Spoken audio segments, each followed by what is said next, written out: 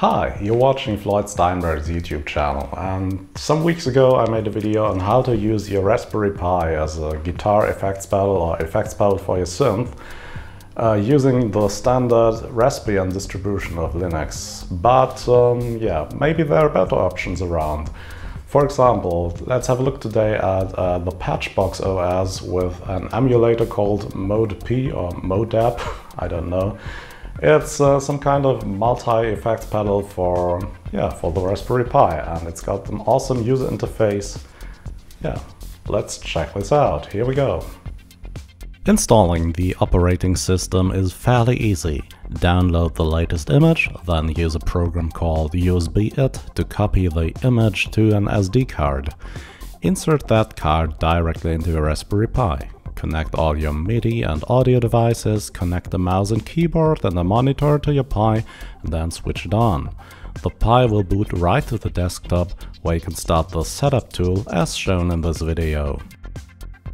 The setup tool will guide you through security and networking configuration and will also ask which audio hardware to use and which plugin to install. For this example, select the MODEP or MODEP plugin, which is a graphical user interface which runs in your web browser. After the setup is done, you can open the web browser on your PC or any local device and type in the address patchbox.local and start creating patches from a selection of over 300 effects plugins. Okay, we got this thing running. Now let's check how it sounds. I first use a guitar and then I'll use a synth. And I compare it to this cheap Zoom Stompbox later. And in order to have a fair comparison, I will first record the guitar on my Zoom R24 and then create a sample from that and use that sample to play it back through the effects section of the Raspberry Pi. Because it might be that my cheap USB audio interface, which works with the Pi, has a very bad audio input.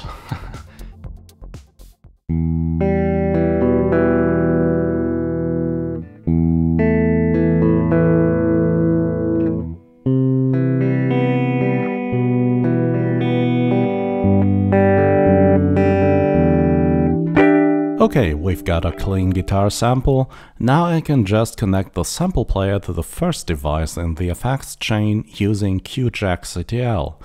You can also connect your guitar directly, of course, but as I said, for fair comparison's sake, I won't do that because my USB audio interface might be subpar. So let's use a typical setup here. Guitar goes into the compressor, goes into an amp, goes into chorus, delay and reverb. And on both the Pi and the Zoom, I tweak the settings a little bit to get slightly better results.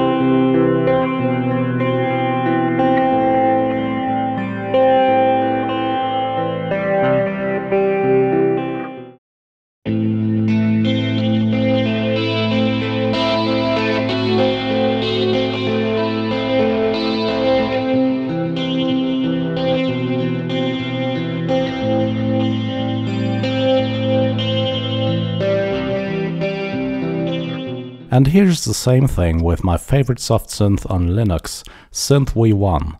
This app runs way better on Patchbox OS than on Raspbian. The number of X-run errors is significantly lower. Here I apply a shimmer reverb and a stereo delay, and I did the same thing on the Zoom stomp box afterwards.